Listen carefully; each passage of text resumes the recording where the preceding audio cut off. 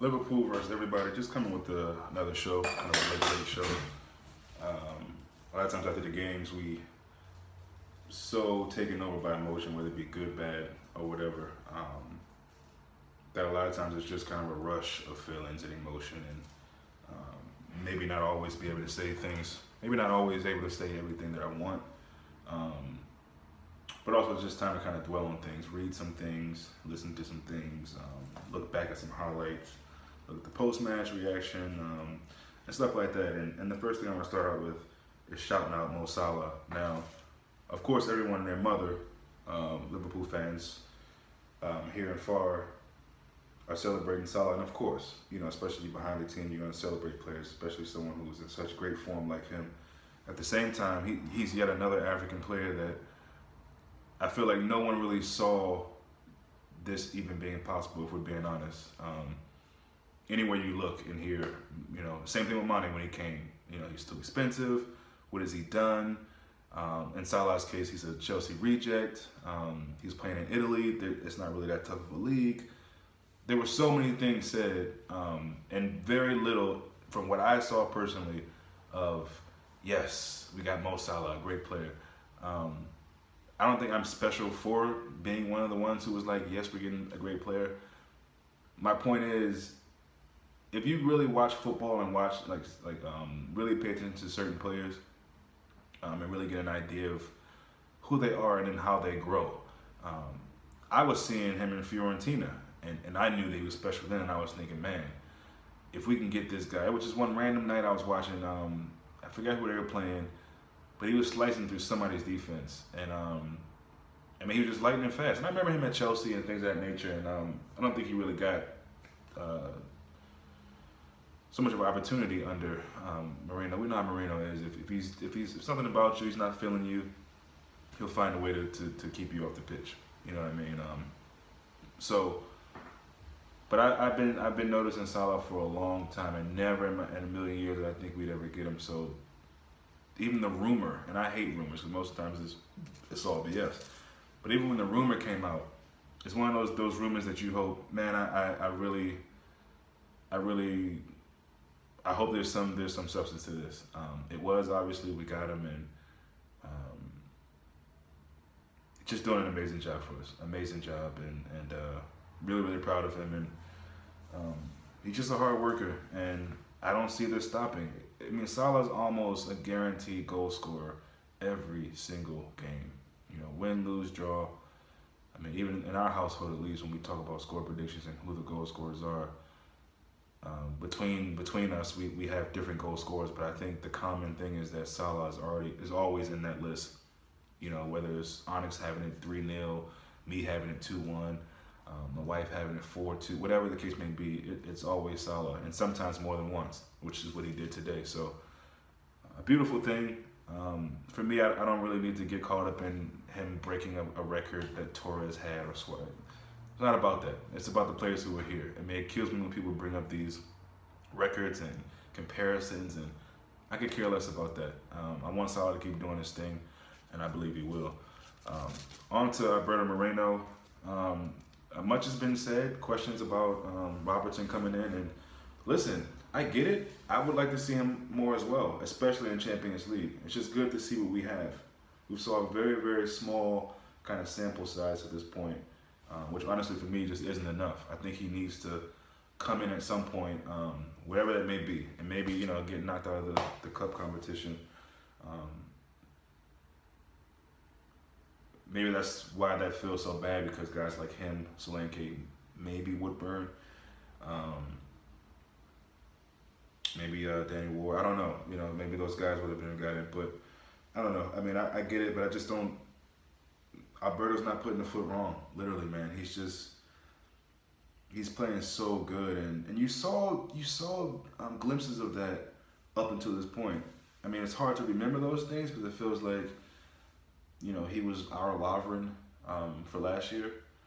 Our Lovren this year for last year. You know, he was kind of that guy that people just cringed when they saw him in the starting 11. So, you know, you'd forget that, but he's had his moments, believe it or not, and it's just nice to see that he's matured in such a very, I shouldn't say mature.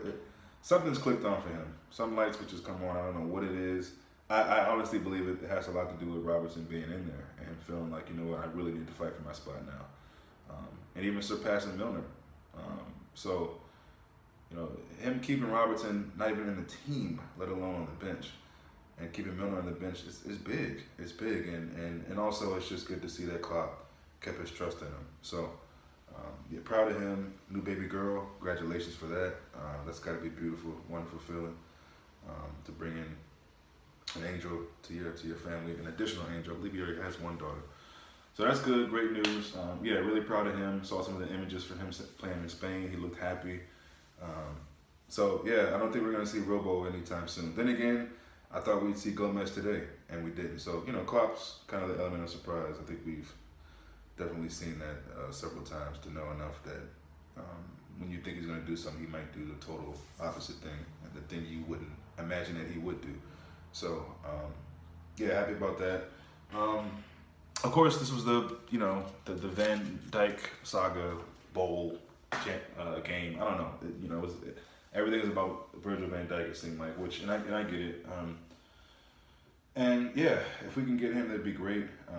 Back to rumors. Listen, and usually I don't really feed into them. There's always a player here and there. As I said, Salah was one of them. This guy, Kara MBODJI, I might be saying his name wrong. Probably am. I'm probably butchering his name. Sorry about that. But Senegalese international, really close with Mane. I think he's the captain of Senegal. Defender for Anderlecht. He's 28. So he's a bit older than Van Dijk. I think Van Dijk is 20. What's Van Dijk? I think Van Dijk is 25. I can't remember. But he's definitely slightly younger than this guy from Anderlecht. But the guy's big. He's huge. Honestly, it'd be great to have another African player in there. We got Keita already coming. Of course, Salah, Matip, Mane. Yeah, our team is nicely filling out with a bunch of African players. That's actually really good to see, refreshing. Who would have thought it? But yeah, I like him, man. I like him a lot. I've watched a lot of the African Cups games over the past few seasons, and Senegal definitely seems like one of those teams that are definitely fighting to be one of the better teams, one of the teams that you think about being a power in Africa. A lot of times you think of Ivory Coast, of course the past seasons, Ghana, even Nigeria. A lot of the North African teams are doing really well. But Senegal is a team that I think can cause a lot of trouble in the World Cup. I think they will. They got a really strong squad. They seem all very tight-knit as well, tight-knit group. But yeah, I like him. And I think you gotta have, I don't think Klopp's gonna make that mistake again of, okay, I can't get Van Dijk, so I'm gonna settle with what I have. He's gotta get somebody. He's gotta get somebody. We can really turn the corner in this season, man. And I'm not jumping ahead, I'm not jumping the gun, but I was talking to Onyx earlier today, and he was saying who I thought the best team was, and I said, fully fit, I think we're right up there with City and Tottenham. I mean, really, you look at the players, you look at the style we play with a fully fit team. I think we match up good with any team up there, So I mean, call me deluded or whatever, but I believe that we're a really good team, especially when we're kicking and everything's kind of going how it's supposed to be going. So yeah, we'll see. But yeah, it was good, and I hate to look past Sevilla, and I'm not looking past Sevilla. I can't wait to play Chelsea. I cannot wait to play them. I'm not gonna get too much conversation about it, but I really can't wait to play them. Sevilla's gonna be a tough one. Of course, we'll come with some pre-matches close to that game, but we know it's Sevilla, and we know how the last game went, and the beef between the silly beef between the managers. The guy was throwing the ball on the touchline, and then the coaching staff were getting at Klopp. They thought Klopp got him sent off. We know what it is, It's Moreno's boyhood club. He used to play with them. They beat us in the Europa League. We know what it is, and going out to Spain, we gotta just be at top of our game and replicate what we've been doing the last few games. Really proud, man. I just can't say that enough. I think conceding 1 goal in the last 3 matches, I could be wrong. But yeah, doing well. And it's a funny old league, man. Arsenal really came to play and beat Tottenham today. I don't think many people at all, probably the half of the Arsenal fan base, whether it be a derby or not, probably didn't see that going on the way they've been feeling lately. So it's a funny little league. Things happen, and you know, again, we got to just control our own destiny. That's what it comes down to. So I had a whole lot to say tonight, man. Just had some thoughts and wanted to get it off my chest before I forgot it. So yeah, thanks for some of the comments lately. I really appreciate them.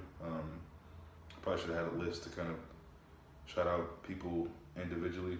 A lot of things have been said in the comments lately that I've read it. If I haven't responded to it, I've read it. I appreciate it. You all know who you are, who've said certain things. So I really appreciate that, the ones who enjoy what we're doing and you know, like to get involved and communicate and things like that. Just really cool. Appreciate it. But yeah, be back in a couple of days already. A bunch of fixtures coming up. So you'll probably be seeing a lot of us or a lot of me, one way or another. So enjoy the rest of the week. I think we got one game tomorrow, which is Watford and West Ham. David Moyes. So yeah, enjoy the rest of the weekend, folks. Be good to yourself. Be good to your families. Enjoy your holidays. And yeah, see you soon.